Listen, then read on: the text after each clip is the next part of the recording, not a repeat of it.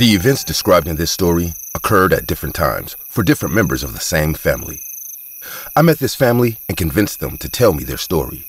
This strange incident happened with 4 members of this family. Hello, my name is Harrison, and I am conducting research on paranormal incidents. I want to become a paranormal investigator in the future, and I am currently preparing for that.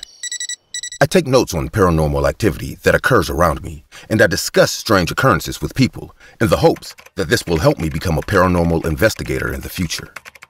So I met a family today who informed me about a paranormal event that happened to them recently, and I decided to start a record of these occurrences. Let's figure out what happened to them. Mr. Williams lives in this house with his wife and 2 children. Their older son, Colton, is 15 years old, and their younger son, Nicole, is 12 years old. Nicole, the house's youngest and brightest member, describes what happened to him as follows. We bought this house 6 years ago, and after a few months, strange things began to happen in this house. As a result, household items began to deteriorate. First, the TV was damaged, then the fridge, and finally, the air conditioner. As a result, other things in the house started to fail. Everyone was surprised to know why all of these things were happening in the house. Then I went to bed in my room one night. I dozed for a while. Right at that moment, I became aware of the sound of someone strolling in the upstairs room using loud, heavy footsteps. Thack, thack, thack, thack. I was thinking that since no one goes upstairs, where is this sound coming from? I told everyone in my house about it the next morning, but no one paid attention. Hearing this, I began to believe that something similar had occurred, and I went back to sleep in my room that night. Around 2:30 a.m., I felt as if someone had climbed onto my bed. I opened my eyes and looked around, but no one was there. I then realized it was a dream and fell back asleep. A few days later, some of my relatives visited us for the holidays. They also had 2 children the same age as me. After dinner, all of the kids came to my room and began scaring each other by telling ghost witch stories. One of them, Archie, declared that he was not afraid of ghosts and began boasting in this manner. Dean, Archie's elder brother, stated that if he was not afraid, he would go alone into another room where a small light bulb was torching. Archie said, "What's the big deal about this? I'm going now." Archie went to that room and then ran out of it very quickly. We saw him walk out. We burst out laughing and began making fun of him. Then, Archie began to cry and became completely drenched in sweat. I was so puzzled by everything that I asked him what had happened. He trembled and said, "I saw a man there who was wrapped in a black blanket, and he was leaning as he walked." Telling this, he started crying louder, but I managed to calm him down and get everyone back into the game. After a while of playing, everyone fell asleep. But everything that happened to me and Archie was going through my head. I went to the balcony to think about all of this. When I looked down, I saw the same man that Archie had told me about. He was slowly approaching our car, and then, as he got close, he suddenly disappeared. After this incident, I became scared and began sleeping with my father. For a few days, everything was fine. I didn't hear any footsteps and never saw that man again. I assumed everything was fine, but I was mistaken, because such incidents began to occur with my elder brother, Jackson. This was Nicole's story. Let us now hear what happened to Jackson. He described the incidents that occurred to him in this manner.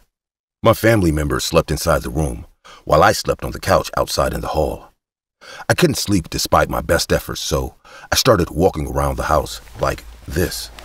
While walking, my gaze was drawn to the main gate, and I had the impression that someone was standing outside it. I went to the gate to look, but no one was there, so I went back to sleep. The next day, around 3 p.m., I went to the 2nd floor for some work. As I was walking, I felt like someone was following me. I looked back 2 or 3 times, but no one was there. I heard something falling from behind as I was going downstairs. I looked back and saw a black shadow on the wall in front of me, and she vanished as soon as I saw it. I jumped in terror and sprinted downstairs. I spent the following night sleeping in the hallway. In the middle of the night, my eyes opened unexpectedly. And seeing what was in front of me, my condition had reached a point where nothing was coming out of my mouth. I tried to scream, but couldn't even if I wanted to. Her face was so horrifying that anyone with a weak heart would die just by looking at her. Her tattered black clothes and hair were slowly flying through the air, and she was about a foot above the ground and staring at me. I began to read my prayers in my head, but my prayers had no effect on it. She stared at me for 2 or 3 minutes, then went up the stairs, and I had no idea when I fainted. The next morning, I woke up and immediately rushed to tell my mother everything that had happened.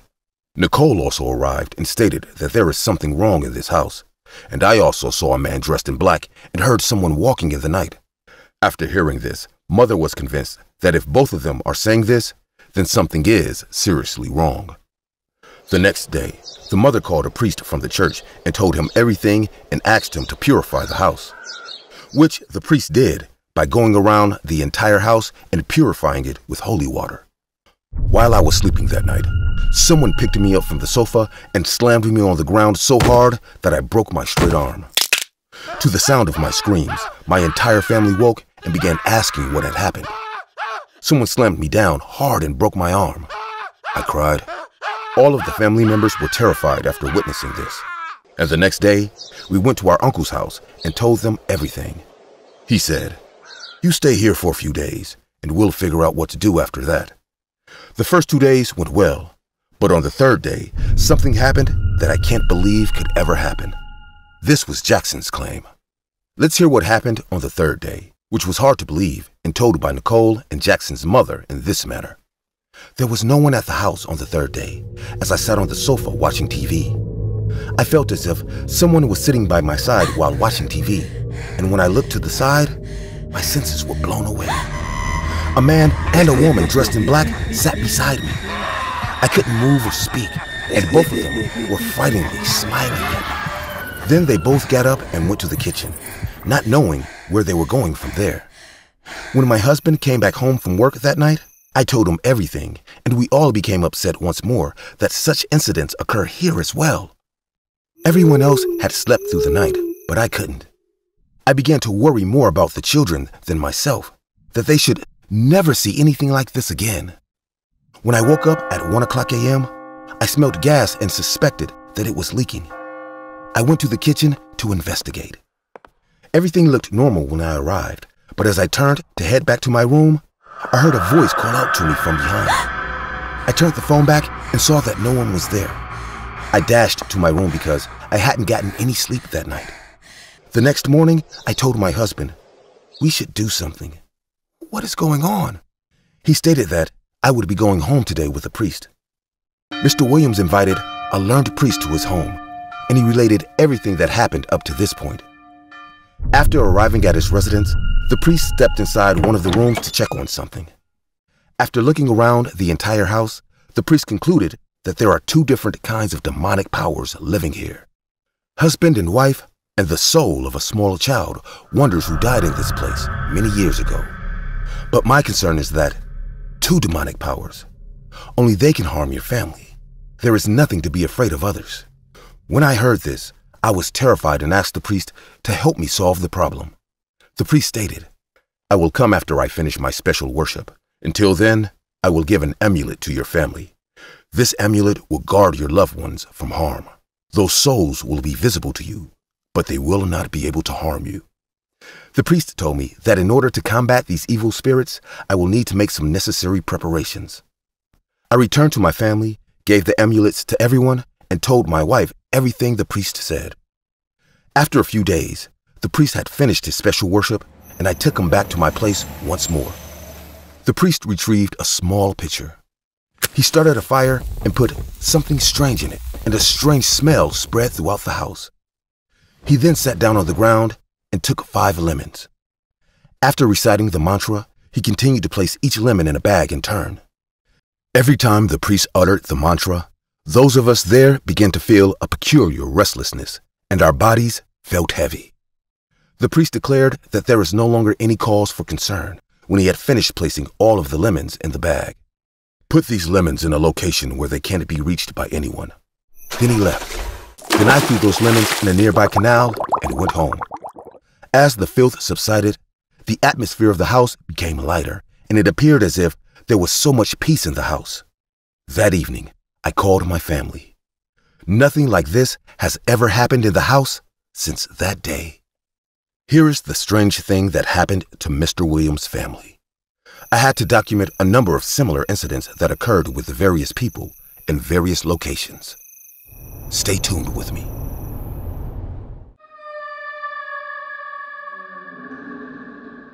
My name is Harrison, and you probably already know about me. I'm a paranormal investigator that looks into all these strange and eerie occurrences that are happening all around us.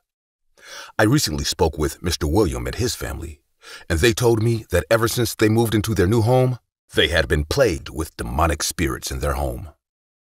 However, since they had it treated by the church, they no longer feel anything like this in their home, and they are now living happily in their new home. After questioning him, I was driving to my house through a road when a man suddenly appeared in front of my car. My car brakes were applied in time, so I'm not sure what would have happened. Then I got out of my car and went to that man, but it appeared as if he had just had a large shock, after which that man is not in his senses, and as a result, he did not even realize he was in the midst of a moving road. "Sir, are you okay?" I inquired of the man. It appears as though my question had no impact on him, and that even my voice was inaudible to him. "Sir, can you hear my voice?" I asked the man as I once more bowed to him. "Are you all right?" It's as if my voice has reached that man's ear, and upon hearing it, he turns to face me. Looking into his eyes, it appeared as if he had sobbed a lot, causing the color of his eyes to lighten. Seeing this, I was convinced that something terrible had occurred to that man, causing him to be in such a state. The man began crying loudly as soon as he saw me and sat on the road as if the power had gone out of his feet. Seeing this, I wanted to help that man, but we were in the middle of the road, so first and foremost, I had to keep him and myself safe. So I somehow loaded him into my car and began driving on one side of the road. After safely parking the car on one side of the road, I asked the man, "Sir, are you all right now? What happened to you? And if you don't mind sharing your point with me, could I be of some assistance to you?" The man was still crying as if he wanted to take out his sadness by crying, but he couldn't. After a moment of crying, the man calmed himself and began speaking in a panic. "I have to hurry to my house. I have to save my daughter. Lest she kill my daughter as well." The man got out of my car and began sprinting. When I saw this, I jumped out of the car and raced after the man to stop him, since I knew he was still in shock and had no idea what he was doing. "Wait! You're putting yourself in danger by doing this," I said as I instantly halted the man. "I don't know what occurred to you to cause you to be in such a state, but how will you save your daughter if you're acting in such a panic?" After listening to me, the man came to his senses and began telling me what had happened to him. Seeing that man in this state, I told him once more, "What happened to you that you are so concerned about, and what is the risk to your daughter? And she will kill your daughter? Why did you say that? Has she previously murdered someone in your home? Who is this lady? Is it possible to enlist the assistance of the police in this case, or is it something else?" Hearing my questions, the man tells me his story. Benjamin is a cab driver by trade and lives with his family outside of town. Amelia is his wife's name. Ava is their oldest daughter, and Lucas is their son. Amelia was fine the rest of the day when he went to work and the kids went to school. However, when her kids got home from school in the afternoon, they both noticed that their mom is looking a little more beautiful today. When I got home from work in the evening, I also noticed that my wife had changed. Wow! Everything in my house began to change the next day. Happiness began to pour in. A large sum of money began to arrive. We suddenly began finding buried treasure in the earth near our house. And my wife Amelia first revealed these riches to me while digging to cultivate vegetables in a nearby field. And then we discovered the buried treasure for the first time. After that, we began moving the valuables buried in the field from one location to another. I couldn't believe how much money was flooding in. After all of this, I quit my cab driver job and began enjoying all of these things. There was no need for me to work today because I had so much money and had enrolled my children in a large school to study, Everything was fine until one night when unusual and strange things began to happen in our lives. When we woke in the morning, we discovered that my younger son Lucas was missing from the house. Despite extensive searches, we were unable to find him.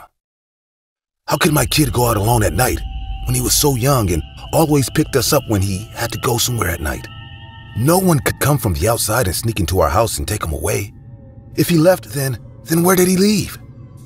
We informed the police, and the police immediately began their investigation. In the midst of all this, though, I noticed that despite my concern for my son, my wife Amelia acted as if nothing significant had occurred. A priest came to our house one day to have his water bottle refilled. That pastor's car had broken down on the road near our house and he was out of water. So when he saw our house, he came to drink water from us. He arrived and rang the doorbell. Hearing the doorbell, I opened the gate and the pastor requested me to give him water, explaining that their car had broken down on a neighboring road and they were waiting for a mechanic while their drinking water was out. Hearing this, I called my wife Amelia and offered him a glass of water. Amelia brought water in a glass, and when she spotted the priest, she stopped and glanced at him. When the priest gazed at Amelia, he felt the same way. Amelia was staring at the preacher as she stood there awkwardly and without moving. A peculiar pity appeared on her face, as though, seeing the pastor, Amelia remained motionless, staring at the priest, as if she is warning him to leave. But when I requested my wife to come forward and give him the water, the priest remarked, "If you don't mind, may I come in and get water from them myself?" When I heard this, I told him that it was fine and he could come and take it himself. And as the pastor stepped inside, Amelia yelled out loudly, hurled the same glass of water, and dashed inside. I approached Amelia and inquired as to what had occurred. "Why are you feeling like this?" However, Amelia did not respond. When I saw this, I stood up and began giving the priest water. The priest thanked me for refilling his water bottle. He asked, "What's the problem, son? You seem quite upset to me." Hearing this, I told him, "Father, my younger son Lucas is nowhere to be found. I'm not sure where he is. I've searched, but he's nowhere to be found. Even the police haven't been able to find him yet." When the priest heard this, he looked at my house and stepped outside to tell me, "If you come to the church on the surrounding road tomorrow, I will meet you there." In addition, I was reminded that your wife should not know anything about this. I questioned the priest. "Father, why shouldn't my wife know this? Likewise, are you concerned about Lucas?" Then the priest said to me, "Just do what I've said. Come to me tomorrow and I will tell you everything." And the father went. When I entered the house, Amelia demanded to know what that beggar was saying. I stated nothing, and why was she conversing with me in this manner? In response, Amelia stated that he must be driven away from this residence if he returns. I don't like such people at all.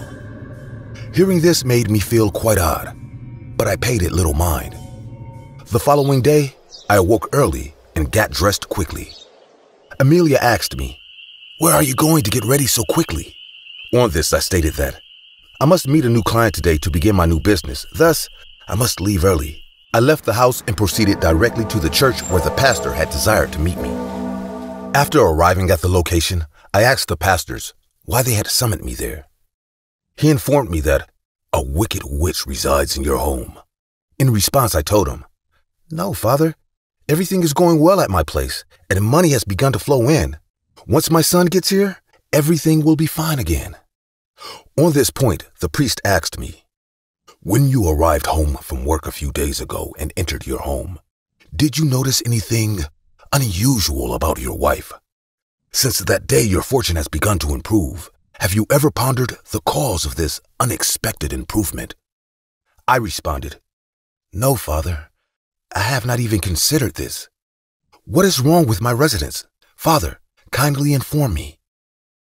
Regarding this, the priest informed me that the woman you consider to be your wife is actually a witch. Your wife died the same day you returned home from work at night, just as you began to find her attractive. When I heard this, I became enraged and told the priest that, "If you want money, ask for it, but do not add to my trouble by doing such things."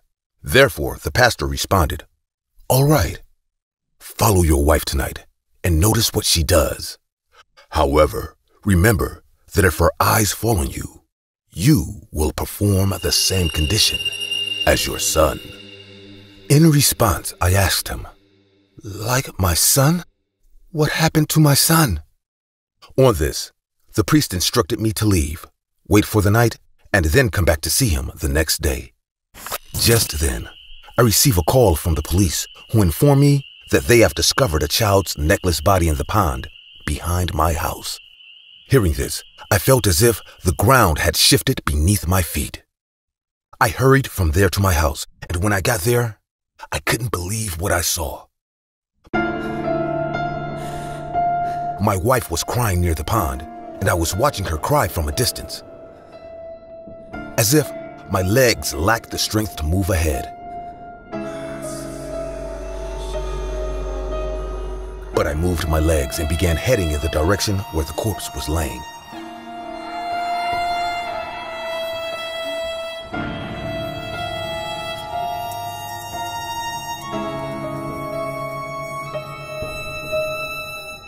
What I witnessed after arriving there, it was as if it sapped the strength from my feet. A body was pulled from the pond, and that body was dressed in my son Lucas's clothes. And of course, that body was my son Lucas. Seeing his physique, it appeared as though someone had extracted all of his blood and drank it. Normally, being in water causes the body to swell, but his body was absolutely dry. At that point, I began to recall what the preacher had said to me in church a while before, and I was convinced of it, even though I didn't want to be. And I began to doubt my wife for the first time.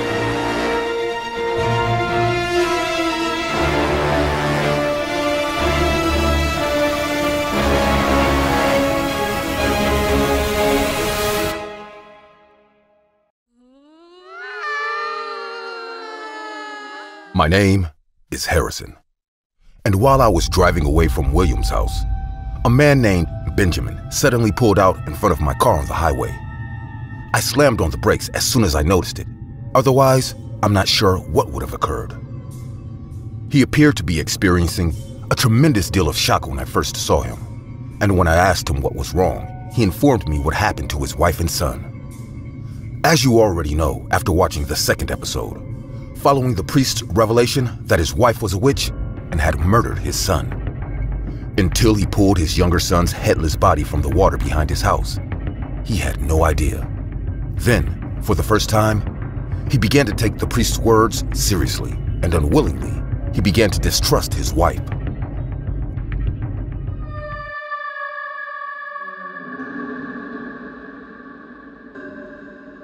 On that day, I was sitting in my house sorrowful after performing my son's final rites. My wife was also seated next to me. At that time, I was remembering the words of the pastor while staring at my wife. My wife was watching my eldest daughter's room. When I saw this, my mind was filled with fear because questions had settled in my mind and I was simply sitting there watching one of my children die. I didn't want anything to happen to my other child. I told my wife that we couldn't keep our daughter in the house any longer. She is not safe here. My doubts about my wife and my faith in the priest's remarks grew stronger after hearing what she told me. "Why?" my wife asks. "Why aren't you able to keep her here?" I stated that whatever killed our son may possibly hurt our daughter here, and I don't want to lose another kid of mine. She stated that there is no need to do so because everything will be okay in a matter of days. I asked, "What do you mean it's only a matter of days?" On this, she became agitated and stated, "I mean, in a few days, the police will find that criminal and then we will be safe again." As a father, I was concerned for my child, but as a mother, I did not sense that care in her. When I looked at her, it seemed as if she wanted our daughter to stay in that house at any cost. But I ignored her and took my daughter to my sister's house. I also invited my wife to accompany me to my sister's place, but she said nothing and just stood there staring at us. I then informed her that I would be running late and would instead be spending the night at my sister's house. That is the reason I'm asking you to accompany me. She responded that she is fine here. After hearing this, I responded, "Okay, I'll arrive tomorrow as early as I can. Today, take care of yourself." I then took my daughter and left from there after stating this. When I was driving with my daughter told me, "Papa, I don't know why, but I feel unusual discomfort and fear from being with my mother right now. She had been staring at us in a peculiar way for a few days." I asked her, "Why do you feel like that, Ava?" On this, she stated, "Papa, I don't know why, but Mother has begun doing strange things since that day when we got home from school when we felt her more beautiful in the morning." Hearing this from my daughter, I felt quite strange and I quickly questioned her. "What strange things is your mother doing?" She stated, "Mother used to lick us with her tongue as if we were food for her and she was some kind of beast. When we were with her, she kept staring at us, which made me feel uneasy. I was terrified of those eyes of hers." Hearing this from my daughter, my faith in the pastor's words grew stronger, and instead of leaving my sister's house, I left my daughter with a friend nearby and immediately proceeded to my residence to follow my wife as instructed by the pastor. I parked my car a little further away from the house and strolled carefully towards it. I waited for my wife to leave the house while standing in the bushes some distance from my home. The thought once crossed my mind, would she have left before I arrived, or had I not delayed in coming? Therefore, occasionally the pastor's remarks began to ruminate in my thoughts.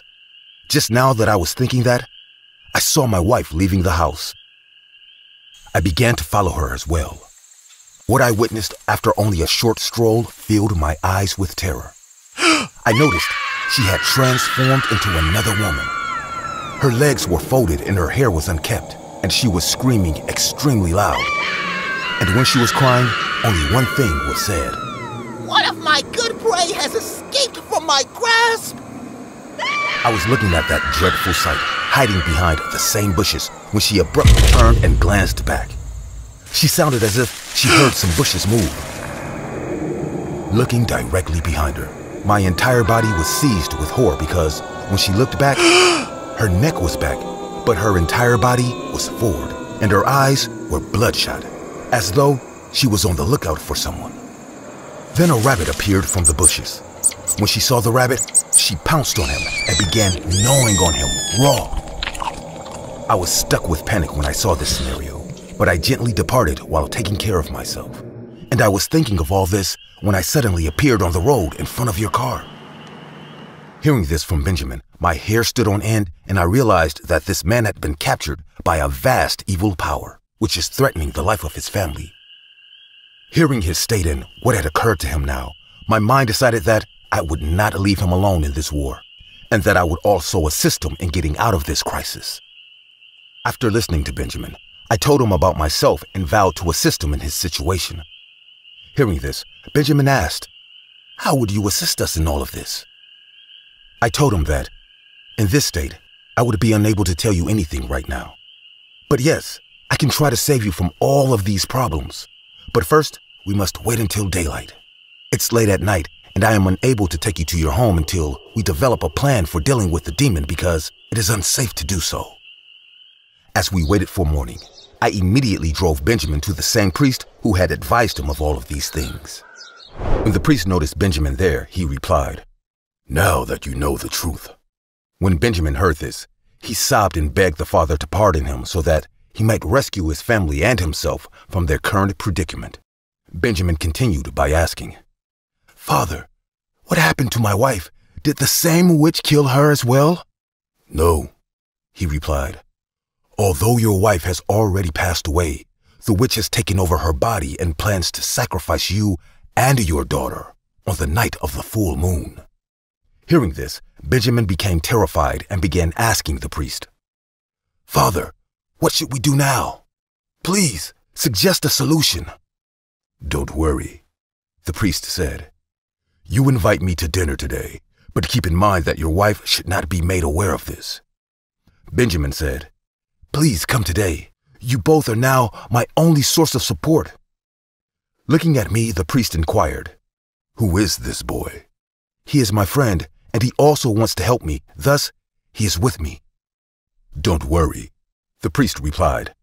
"I will absolutely come." The priest now instructed Benjamin to return to his home and act normal. On this, Benjamin stated, "I will do as you say," and I dropped Benjamin off at his place. One thing that bothered me here was that the night of the full moon was tonight, and that witch was going to sacrifice Benjamin today, and perhaps the pastor should not have told Benjamin about this, since it would have worried him even more, and then our plan would not be jeopardized. The priest told him that he would arrive at his residence late at night. When Benjamin and his wife were sleeping in the room at night, his wife got up and went outdoors, just like the other night. Benjamin came out of his home after his wife had departed and brought the pastor and me in. The priest began his preparations after arriving. After a while, the priest began to pray some mantras. Amelia came running towards the priest, shouting outside because the priest's prayer had such strength. As soon as Amelia entered the house, she began shouting extremely loud and telling Benjamin in a very frightening voice that, "You did not act properly. I will not leave anyone. I'm going to drink everyone's blood today." Her scream was so powerful that we thought the mountain would close our ears. She returned to her previous form because the priest's prayers had caused her so much grief. The priest then told the witch, "Satan, calm down. Otherwise, I will immediately send you to hell." When she heard this, she burst out laughing and yelled angrily, "You can't hurt me. You too will perish at my hands." And then she went to assassinate Benjamin. As soon as she arrived at Benjamin, the priest sprayed holy water on her, causing her skin to burn. She glared angrily at the priest and yelled, causing the priest to flee and hit the wall. Because of the night of the full moon, she was far more powerful than we realized at the time.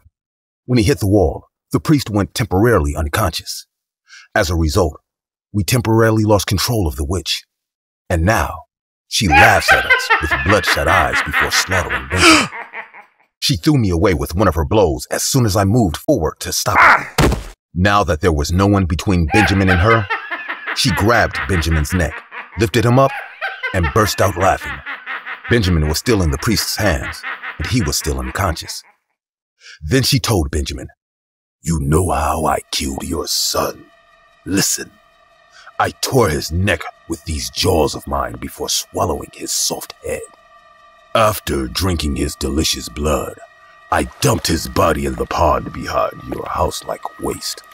You all have to die on this day, but he died earlier. He came after me that night and saw me in this form. That's why I killed your son. You want to see your son's skull? Tell me. Want to see? Watch carefully." She put her hand in her mouth and took out a child's rotten skull and held it in her hand while speaking to Benjamin. "Look at your son's head." And as soon as she said that, she burst out laughing. When Benjamin saw this, he became angry and began beating her.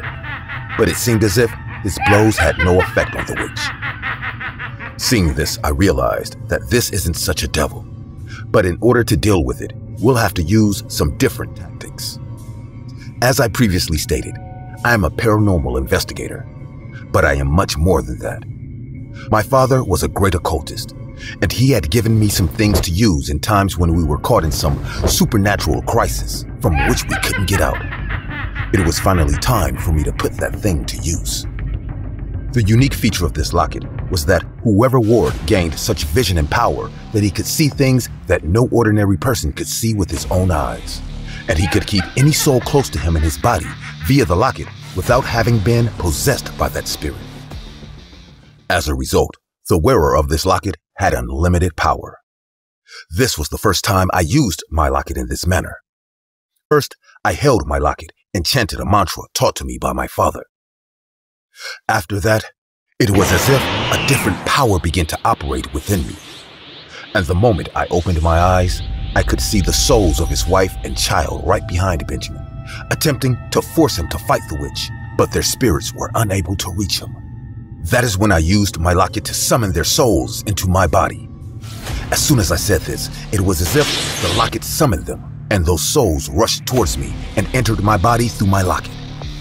It was as if a wonderful energy began to flow inside my body as soon as they entered my body. When the witch saw this, she immediately made Benjamin sit on the ground, and as soon as she opened her mouth to kill, in the blink of an eye, I made a blow on her, due to which she fell straight and fell outside, breaking the wall of the house.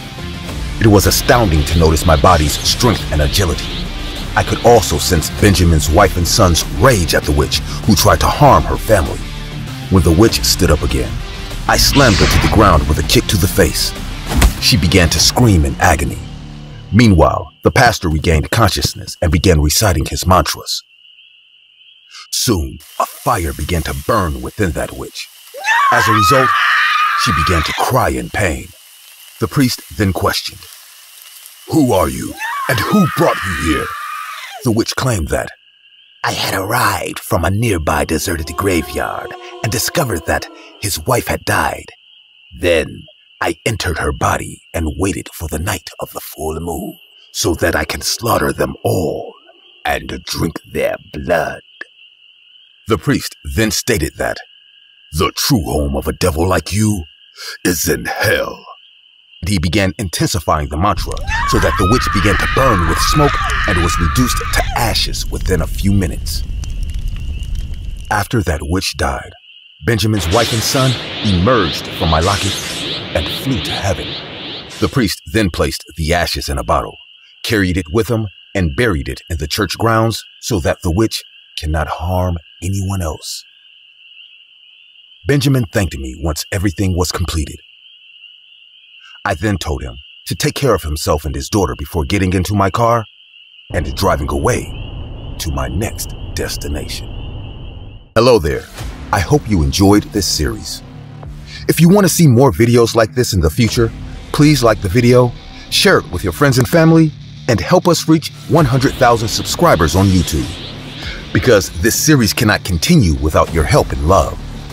The more you enjoy this series, the more motivated we will be to continue it. We are confident that you will assist us in reaching our first milestone of 100,000 subscribers for our channel, and without your support, we cannot achieve it.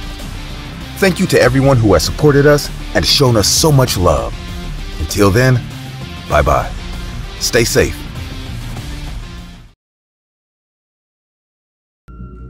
Hi, I'm Harrison, and by now you must know that I aspire to be a paranormal investigator. To understand the world of the paranormal, last week I visited the Maxfield house, and the demon I encountered there is by far the scariest and the strongest one I had to fight. The Maxfield family lives in the outskirts of the town in an old-looking home. When I met them, I got to know that family has only 3 members, Liz Maxfield and her 2 daughters. The elder one, Misha, and the younger one, Joe. Mr. Maxfield was a firefighter, and he died in one of his operations. Before his death, the family was living in the heart of the town. But to deal with their grief, they decided to move to the quieter part of the town. Hence, they purchased this new home. However, since they moved into this new place, strange things have happened with the members of the family, especially the sensitive Joe. When I entered their property, I noticed a strange heaviness in the atmosphere. I am sensitive to energies, and I must have sensed the evil spirit that resided there. Liz was a hard-working woman. Providing and caring for her 2 daughters in the absence of her husband was a big thing. The first weird occurrence happened with Liz. When they purchased the home, it was in bad condition and needed a ton of repairs. After performing the repairs, Liz still didn't feel secure in her own home. She decided to install 7 CCTV cameras around her home in order to keep an eye on her home. That way, she could be able to monitor the house, even when she was at work, as the control of the CCTV camera was on her phone. In the beginning, it had become a good pastime for Liz to just sit and watch the home. She could see her daughters play in the backyard. She could see them come and go to school. It was a different but exciting experience. One evening, just after sunset, Liz was sitting on her living room sofa watching Joe play in the backyard through her phone, when suddenly, at the periphery of the screen, she could spot a black hooded figure. The cameras were grainy and it was dark outside. Still, the hooded figure was visible through the camera. And not to mention, Joe was playing a few meters away from this hooded figure. Liz ran out the back door, but by the time she reached the backyard, there was no one except Joe. Liz was paranoid, so she got Joe inside and locked all the doors and windows. When she thought about the incident, she thought maybe it was an animal or a malfunction of her camera. Someone other than the three of them couldn't be on the property. At the same time, Misha was upstairs in her room reading when she started to hear tapping sounds on the wall she was resting against. It felt like it came from the other side of the wall. To investigate, she rested her ear against the wall, and as soon as she did, that someone banged on the wall on the other side so loud that Misha stumbled away from the wall. She ripped her bedroom door open and saw her mom on the phone downstairs staring intently at the screen. Her little sister had just walked into her own room a while ago after playing in the backyard. Misha was scared, so she returned to her bed and hid under the covers. A while later, Joe was resting in her room when she heard someone knocking on the door. Thinking it to be her mom or sister, she opened the door to find no one outside. Downstairs, she too could see her mom staring at her phone screen. As soon as she closed the door, there were 3 loud taps. She knew it wasn't her mom or her sister. This scared Joe, and she went under her duvet to hide. Both the sisters had confessed to me that they heard the banging and tapping throughout that night. At one point, both of them managed to fall asleep. The next day, both the sisters mentioned experiencing the same thing. That's why Liz was a bit suspicious. But to calm her daughters down, she said that it's an old house and sometimes when the wind blows, old pipes and wooden panels make weird sounds. No need to worry about it. A few days later, Liz hired a few men to clean the basement, which had piles of stuff the previous owners had left behind. When the men were emptying the basement, one of the workers spotted a big pentagram drawn on the floor of the basement. He informed Liz, and she asked him to just paint over it. She didn't want her daughters to see it. What Liz did not know at the time was the fact that her daughters had discovered several pentagrams all around the property. They were either carved in the trees, painted on the rocks, or drawn in the dirt. To not scare their mom, the girls decided to shut up about it. Now, if you do not know, a pentagram is usually associated with satanic worship. Later that week, when the men returned to do the repairs of the basement, while tearing down drywall, they found a diary. They handed it to Liz. The diary belonged to a woman and it dated back to 1927, the year when the house was built. The diary had countless entries and diagrams of ritualistic sacrifices of animals and humans done in the basement of this house. Liz decided to hide the diary from her daughters and pretend everything was normal. Until one day, when Misha was sick and Liz had to run to the drugstore to get her some medication. By this point, both the girls were pretty scared of being alone in the house. So Liz decided to drop Joe off at her friend's and then go to the drugstore, leaving Misha at home alone. Misha was lying on her bed waiting for her mom to return when her closet door started rattling. A foul smell surrounded the room and the atmosphere became thick. Misha immediately knew something was off. She got up from the bed and hid under it. A minute or two later, the doors to her closet opened and a dark human-like figure stepped out. The figure had long hair that brushed the ground as it walked. Misha was terrified and was hiding in a corner below her bed with her hands covering her mouth shut. The figure walked all over her room and then disappeared downstairs. She was relieved that the figure was gone, but scared that someone was in her closet all along. Suddenly, the pin-drop silence was broken when she heard someone run upstairs. It was the long-haired, dark figure, and it stopped right in front of her bed. All it had to do to find Misha was look down. But instead, the figure laid in her bed. She could feel the bed compress over her. A scream was about to rip from her throat when 2 big sunken eyes were suddenly staring at her. The figure was leaning over the bed, looking below it right at Misha. She couldn't hold back her voice anymore and began screaming. The figure sat on her bed for some time and then walked away into another room. Not long after, Liz returned and heard the screams of Misha coming from upstairs. When she went to her room, she saw her sick daughter crouched under the bed, terrified, screaming, sobbing, and sweating. At that moment, Liz just wanted to leave the home forever, But as she was financially so much invested in the house, she couldn't walk away. She felt truly hopeless that when she did some digging, she found me. And here I was, listening to these three ladies narrate their story to me. As soon as I walked into their home, I knew that their home was possessed. But from the description Misha gave, I figured it must be a witch. I decided to stay with the ladies for some time to help them. That night, while I was in the kitchen drinking water, suddenly, all the cabinets opened and the crockery stacked inside flew at me. I was hit by a few dishes, and the noise of so many utensils dropping at the same time got all three ladies to the kitchen. Liz helped me out of the mess, while Misha and Joe were terrified. I knew that water had gone over my head, so I decided to confront the witch head on. The evil spirit must have sensed my intentions, as the witch appeared in the hallway. As she approached the living room, the lights began to go off in the house. Liz and the girls were hiding in a corner beside me. I wore my locket and started reciting some mantras. Soon, an ear-piercing scream could be heard from the witch. My prayers were affecting her, and she was on her knees with bloodshot, sunken eyes looking right at me. I kept on praying and picked up a cross that was kept on a table nearby. I walked forward with the cross in my hand, and the witch began to retreat. It felt like my mantras were working when suddenly, something hit my head so hard that I fell a little dizzy. A nearby light bulb had fallen on me, and my powers were weakened. I still kept on praying, thinking about the women I had to protect. Next, the witch raised all the fallen utensils and aimed them not at me, but at the two kids. I recited my mantras more loudly, and suddenly, all the utensils flew in the witch's direction. Right there, I could see a spirit of a man helping me protect the Maxfield family. And from the pictures I had seen, I recognized it to be Mr. Maxfield, helping me save the ladies of his family from the demonic witch. With his powers combined with mine, I managed to corner the witch. She was screaming and trying her best to get out of my control, but I tried my hardest. When I was close enough, I touched the cross to the witch's head, which turned her into dust. Finally, the Maxfield family was safe, and I saw Mr. Maxfield leave the home smiling at his ladies with tears in his eyes. I gathered the remains of the witch and took them to the church where a pastor I knew would dispose of them for me.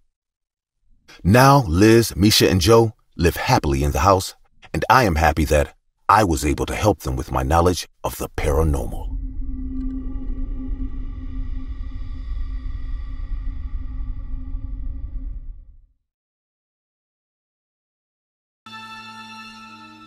"17 years.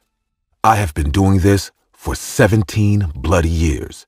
And in all that time, this particular paranormal case has to be one of the most morbid cases I have ever seen. My name is Harrison Ward, and as you all know, I'm a paranormal investigator. I have helped solve numerous paranormal cases in the past, but the details of the paranormal case you're about to hear is one I'll never forget. It all started on the 12th of October, 2009. I had received a call from a couple in the suburbs. The couple claimed they were experiencing some paranormal disturbances in their home, and they wanted to enlist my help to get rid of the abnormal presence that was terrorizing them.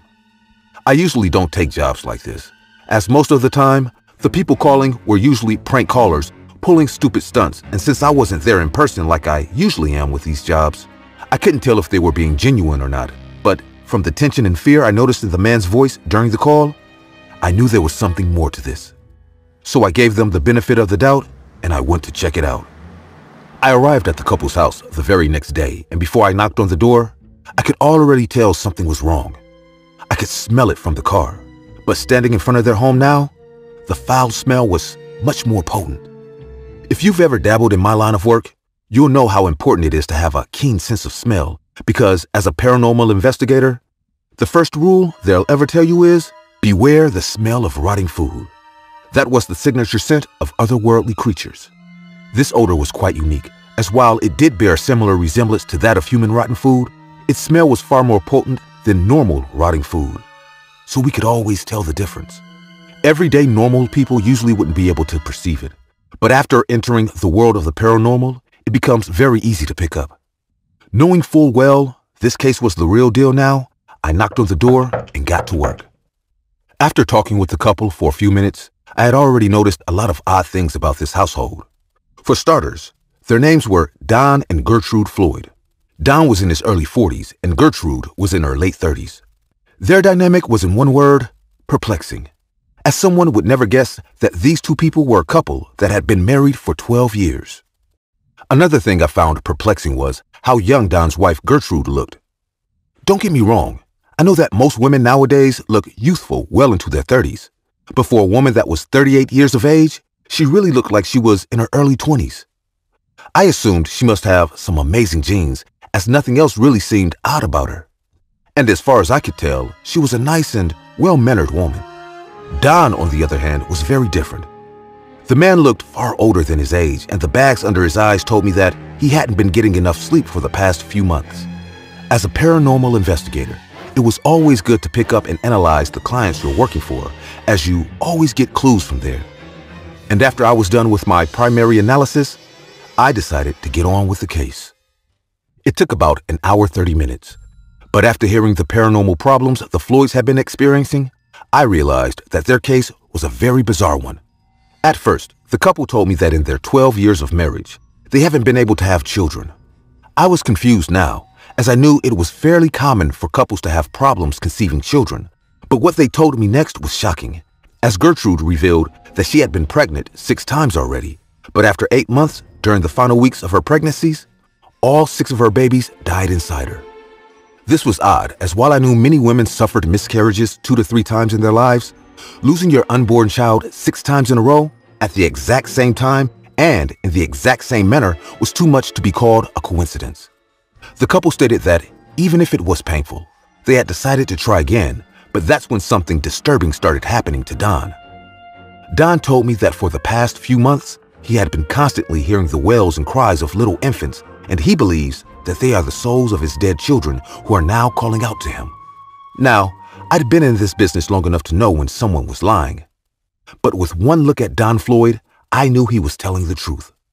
I remember looking Don dead in the eyes as he told me through tears, "Believe me, Mr. Harrison, I can hear them. I don't know how, but I can hear my babies.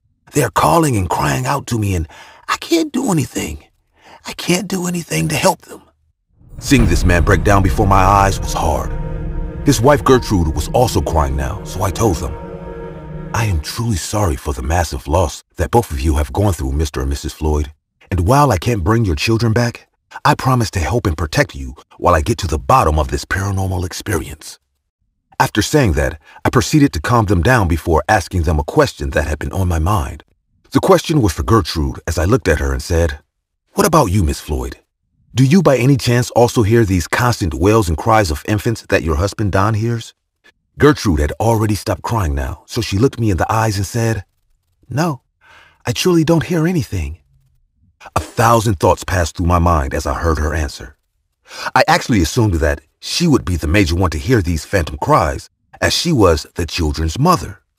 And as I looked into her eyes, I could tell something was off. After asking Gertrude my question, I looked at Don and asked if we could talk alone. So Gertrude stood up to leave. When she had left, I immediately asked Don how Gertrude had been taking this entire ordeal. Don then said, "Well, she's been really hurt by this, as every mother would, but she never dwells on the loss too much, as she always seems eager for us to try again. I thought after the loss of our 4th child, she would stop trying, but she didn't. She just wanted us to immediately try again when she recovered from the miscarriage. I know she really wants to give birth to our child, and it really kills me that no matter how much I try, I can't give her that."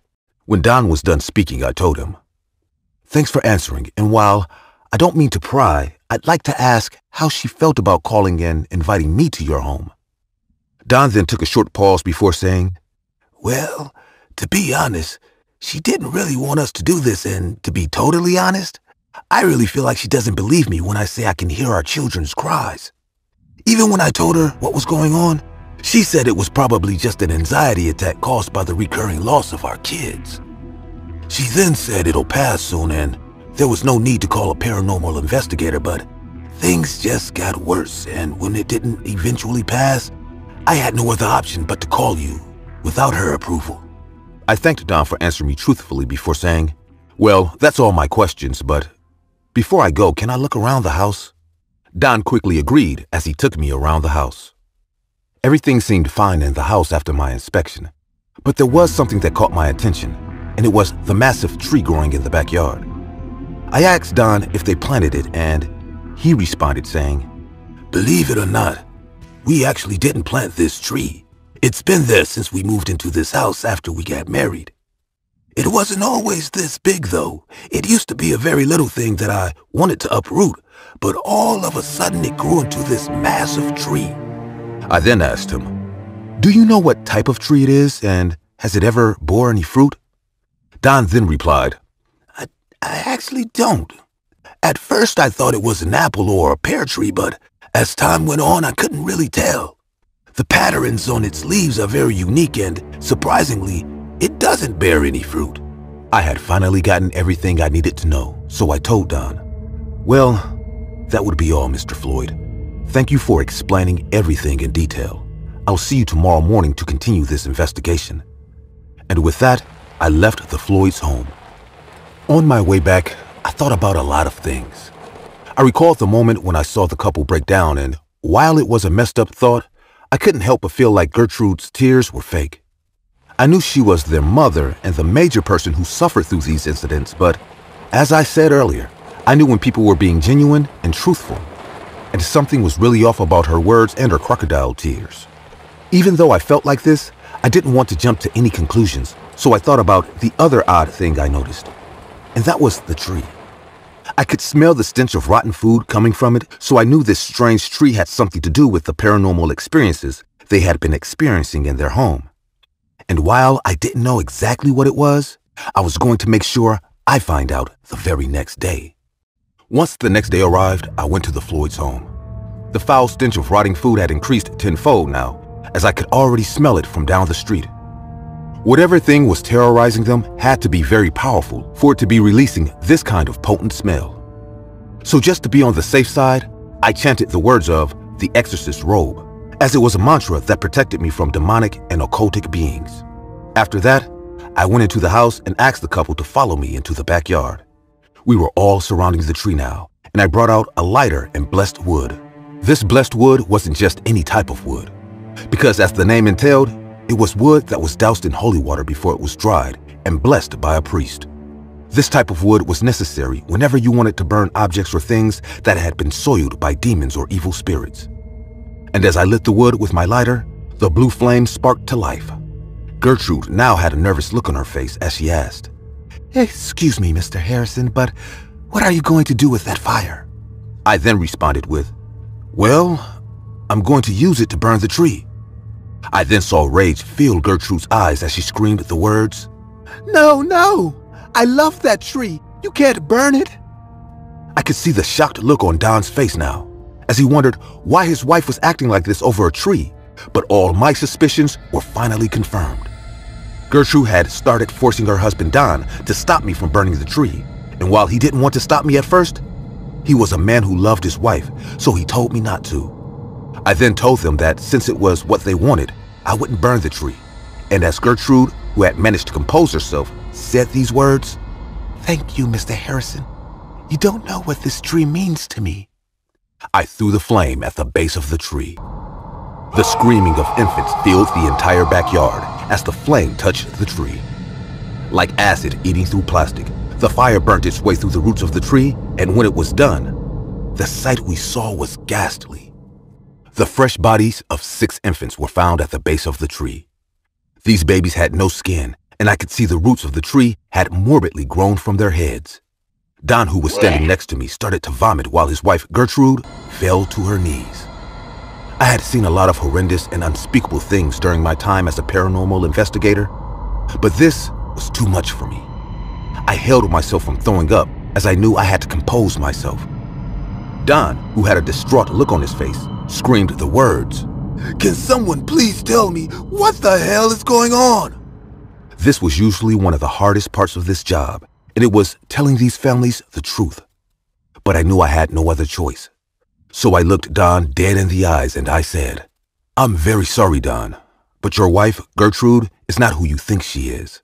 From what I can tell, she probably made a bargain with a demonic being and sold the lives of your 6 infants for eternal youth. I've had my suspicions, but this confirmed it. I've seen similar cases like this before, but they have never been this horrible. Unfortunately, this is how these things work, as the major rule when bargaining with demons is simple. Something given, something taken. So youth was given, and the lives of your children were taken. Gertrude, who had now given up on denying these horrendous occultic acts she had been carrying out, started screaming the words. You would never understand, but I had to do it. Don, I had to do it. What am I without my youth? I don't want to be a ragged old hag you'll throw to the side once I showed some wrinkles. So I did this for us, to save our marriage. We can always have more children, so it was a small price to pay. When she was done screaming, I noticed her husband Don was completely speechless as he just stared at her. This was the second time I had seen him break down, and I didn't blame him because there was only so much a man can take. But before he could say anything, the foul smell of rotten food suddenly filled the backyard. It was far worse than before now, and I couldn't help but throw up. After I had thrown up, I noticed that the tree, which was surprisingly still standing, started to do one of the strangest things I had ever seen. A hole opened up in the middle of its bark, and this tree regurgitated a woman-like humanoid creature I had never seen before. This creature possessed the structure of a female human, but that's where the resemblances stopped, as it bore no mouth or eyes. Its hands also had no fingers, and the creature stared right at Gertrude. As I said, this thing had no mouth, but when it spoke, I could hear its words in my soul as it said, "To the one called Gertrude, our bargain has been terminated. I told you that as long as this tree grew and blossomed, so will your youth grow and blossom. I have been cheated, and I've come to take back what is mine." At first, I assumed this thing was a witch, but as I studied its movements and mannerisms, I realized that this creature was something far worse than the usual witch or evil spirit I always handled. I figured it was using a disguise to hide its true form, as high-level demons and spirits usually did that to throw off paranormal investigators and exorcists. Its identity was its power. So I spoke the words from the Scroll of Truth, a mantra that revealed the truth to one's eyes. The mantra annoyed the creature as it started to shriek, and it didn't take long before its skin began to tear off and its true nature was revealed. The sight of this creature sent chills up my spine. The Latin name is Il Equivarus, and that roughly translates to the one who's greedy or the greedy one. It was a beast that feasted on the flesh of humans, and while it's been known by many names all through the years, it is widely known today as the Wendigo. The creature possessed long horn-like protrusions from its head that looked like antlers. It stood on its hind legs, and its face resembled that of an elongated skull. After being a paranormal investigator for all these years, I knew at that moment I was totally out of my league. Wendigos were very hard demonic beasts to kill, but I wasn't going to give up. I started to chant the words of the pure mantra, as it was a chant that banished demons and evil spirits, but before I could even say the words, the Wendigo struck me in my torso. The blow threw me all the way to the wall, and I hit my head hard. My vision was blurry now, and I couldn't see much, but I could tell the creature was shrieking in pain. The exorcist robe mantra had worked, and while I didn't take a lot of damage, I would have died without it. I didn't need anyone to tell me that my ribs were broken and I had a bleeding gash on my head. I stood on my feet and started reciting the mantra, but once again, I started to hear the Wendigo's voice in my head as it taunted me, saying, "You feeble humans just never learned. I was here before you walked the earth, and I'll be here when you all meet your deaths. You cast me out like I'm any different, when in reality, we are just the same, because while we may look different, we are both greedy beasts." I ignored the creature's words of temptation as I continued to chant the words of the pure. But the Wendigo continued with, "Save your breath. I'm not a low-level being, so those petty chants won't work on me. You have managed to save yourself from death by protecting yourself with the unseen robe. But I will show you just how powerless you are by killing these humans in front of you." When I heard this, I immediately tried to move toward Don to protect him, but my legs gave out. I had fallen to my feet now, and I was coughing blood. The creature already had Don in its clutches, and I could hear him screaming for my help. I tried and I tried, but my body couldn't move. I could only sit and watch how the Wendigo morbidly reached into Don's head and gouged out his left eye to eat. Don's screams filled the entire place, and knowing the kind of creatures Wendigos were, I knew exactly what was going to happen next. In the paranormal world, it was known that Wendigos were creatures that picked out and chose the parts of the human body they liked to consume. They started with the eyes before moving toward the intestine, and when they were done, they would tear out and consume the flesh of their victims. And even though I knew this, nothing prepared me for that sight.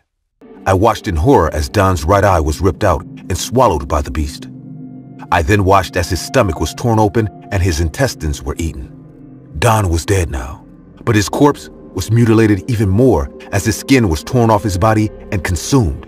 And no matter how much I tried, I could do nothing but watch how the man I swore to protect was turned into a sadistic human buffet before my eyes. When the Wendigo was done, it turned its sights on Gertrude. I watched as Gertrude started screaming the words, Please, I can marry another man and give you more infants to consume. Please, just let me go. But her pleas fell on deaf ears as I watched again how her eyes were gouged out, how her intestines were eaten, and how her skin was ripped off her corpse and consumed. When it was finally done, the Wendigo looked directly at me. No words were said as it just stood there and revealed its bloody teeth. At first, I couldn't tell what it was doing, but I soon realized that the creature was mocking me by smiling. And just as it appeared out of the tree, the creature vanished into thin air. I remember lying on the floor as I was still unable to move. I really don't know how long I lay there for. I'm guessing it was probably 2 hours. But eventually, I got the strength to stumble to my car, and as I got in, I cried. I cried and cried until my eyes were sore. I had been doing this for so many years now, but I still couldn't get over the loss of the people I was meant to protect as a paranormal investigator.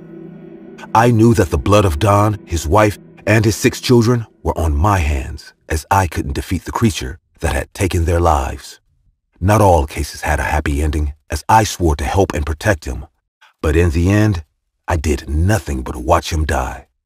It was hard, but this was the path I chose, and even though it wasn't easy, I had to keep moving forward because, at the end of the day, it's just as my father used to say.